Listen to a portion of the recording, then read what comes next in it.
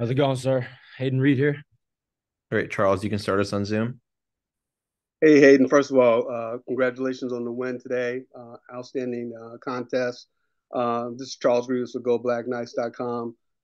This surely was a running back by committee production this evening, although you had a very solid game yourself, 24 carries, 107 yards, and one touchdown.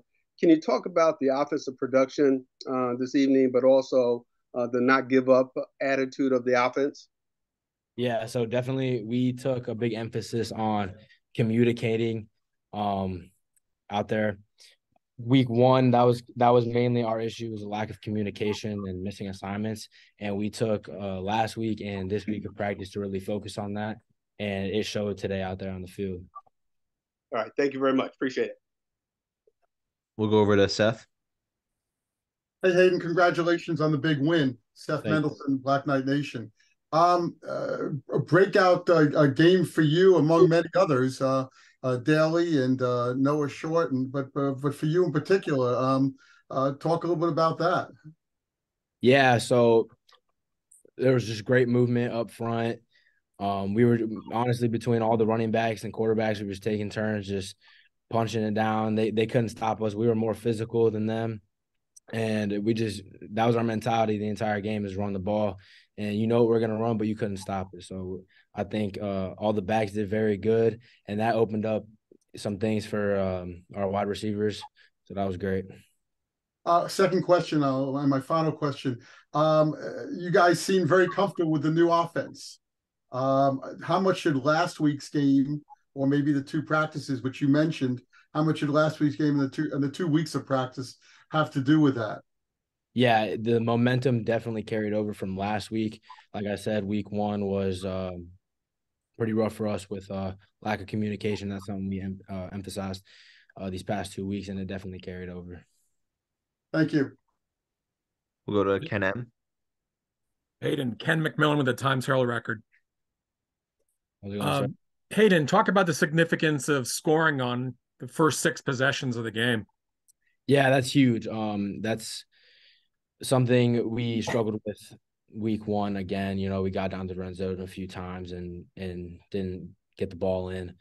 But to get the ball in the end zone when we got into the red zone the first 6 times, like you said, that was huge for us to keep the momentum for us going. So how about the resilience of the offense to get a couple third and fourth down conversions, especially late in the second half?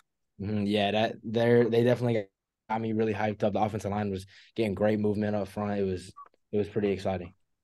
And I know it's only week 3, but how significant is this win to you guys?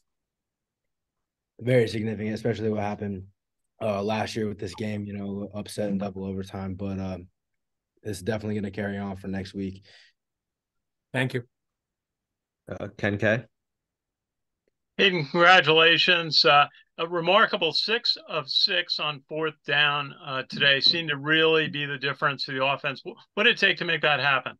I think that's what we go through every single day. The average stuff a college student doesn't go through. That's getting that fourth down. We got a chip on our shoulder. So we lined up, we dominated, and we got it. I just thought it was remarkable. The Markel Johnson pass to Isaiah Alston, 55 yards, and followed up with a TD pass to Bryson Daly to Noah Short. What it was like to get those 2 plays back to back to add to your lead? Very exciting. We definitely needed those 2 plays, and it's something we've been practicing, and we were hoping that we were going to run it, and we did, and it worked. So it was very exciting. Thanks. Congratulations. Appreciate you, sir. We'll go to Matt. Yes, Matt Treccanoy with Herb FM Sports Radio. So, how has your offense progressed and improved since the first week? Yeah, so since the first week, I would say that we had a lot of missed assignments. Physicality was there, toughness was there, but we definitely just had to communicate better up front. And we took big emphasis on that through the past couple of weeks. And it carried over last week and this week. I feel like we've always been the tougher team, but finishing and winning the fourth quarter has been a struggle for us in the past, and we've been taking control of that as well. Okay, we'll kick it over to Emily in person. Oh. So I have two questions. The first one is about environment. This is the first dome that you're going to be going to, obviously next week going to another dome. What was the experience like? It was very loud in there. The fans are pretty crazy, pretty passionate, and the music was crazy. So what was that experience like? Yeah, it was pretty cool. It was, I didn't expect it to be like that at all. It was a lot louder than I expected, a lot bigger than I expected to. And then when we came out through the tunnel, I was like, yo, getting the chills a little bit. Like, this is pretty cool. It was my first time. I think it was my first time playing in a dome. So yeah, it was pretty cool. And then my other question is, you have this national stage tonight to showcase the new, I don't want to say new Army, but different. You guys come at people differently, and that definitely took UTSA by surprise. There were fans before the game, screaming out 0 receiving yards. They obviously didn't understand. So what does that mean to be able to showcase, that this is what it is now on this stage? It felt really good, especially because all the negative talk that we've consumed the past couple of weeks, with like the new offense and everything. So we really had a trip and we wanted to prove ourselves, and I think we did just that. I think we made a statement. It was really exciting. Thank you. Appreciate you.